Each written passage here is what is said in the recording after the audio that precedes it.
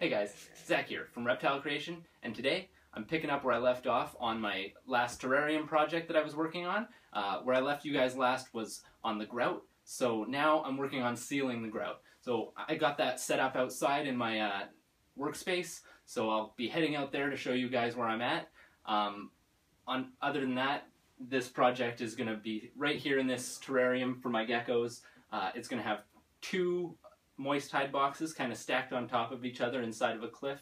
If you haven't already seen that, the link will be in the description for the other videos in the project, and when I'm done I'll put them all in a big playlist. So if that's already done, I'll definitely have a link to that in the description as well, or even maybe I'll put in an annotation right here for it. But right now I'm just going to head outside, but make sure you stick around because I have a couple announcements at the end of the video, so I'll be coming back in here and telling you guys what I'm working on next. So here we go.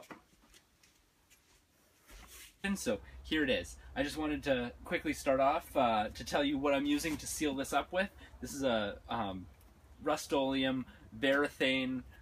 It's a polyurethane water-based outdoor sealant for wood. A lot of people use this stuff for the coatings of inside of their terrariums, and I've found it does work quite nicely on top of grout for this project here. So I'm going with that. If anybody has any questions about that, as to the safety, it does have very low VOCs. The fact that it's not oil based and stuff like that is really good. So I'm just painting this on. I'll get the camera on here and show you guys me coating it on. But essentially the coating has a really nice washable finish that is what I was looking for without being too rough, but over the grout it gives it a nice rocky feel. So here we go.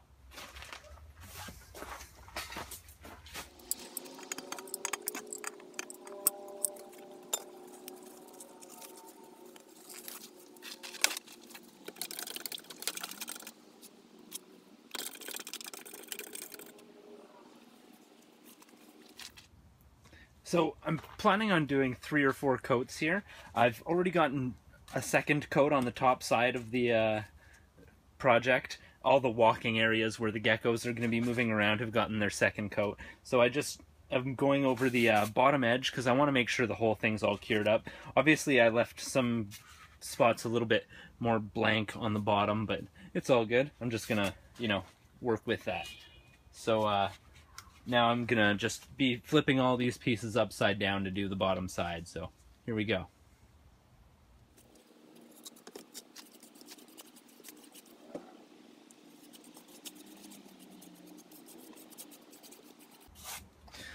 I've noticed that the first coat went on and barely covered anything for each brush full of sealant that I used, but the second coat went on a lot better and ended up covering the parts that I was worried about if it wouldn't cover very quickly and I might have to do too many coats. But the second coat's is way better than the first, so I just kept going with it.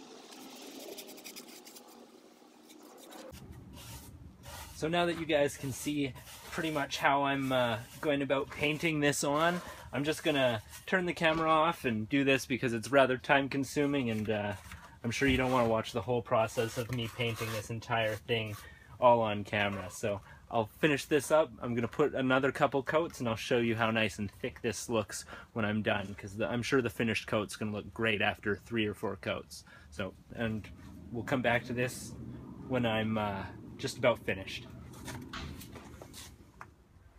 Alright, so here I have the 4th coat all finished up. It's kind of still doing some drying, but it's pretty much dry to the touch. The can actually suggests for you to wait at least a week before regular use for all the curing to happen and the VOCs, the volatile organic compounds that I mentioned earlier, to get off gas.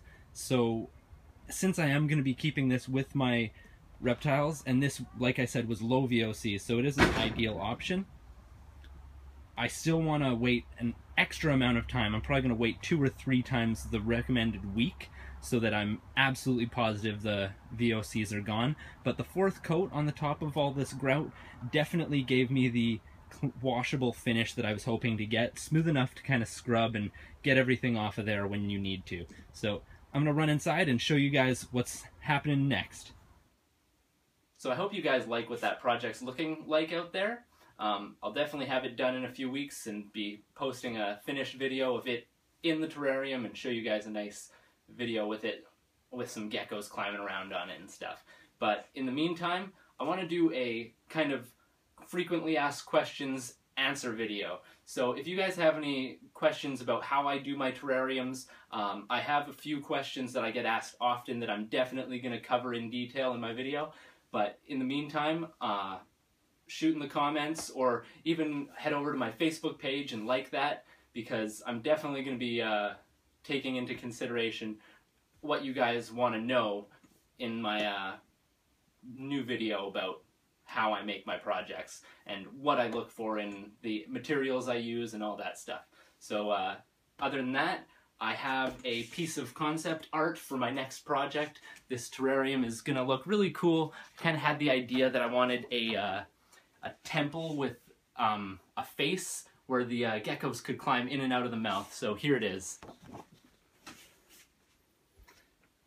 Obviously this isn't exactly what the project's going to look like, but if you can picture this as a real 3-dimensional background kind of thing with a hide inside of it, you'll start to maybe get a picture of what I'm thinking. So hope you guys are excited for that, and have a good one, guys.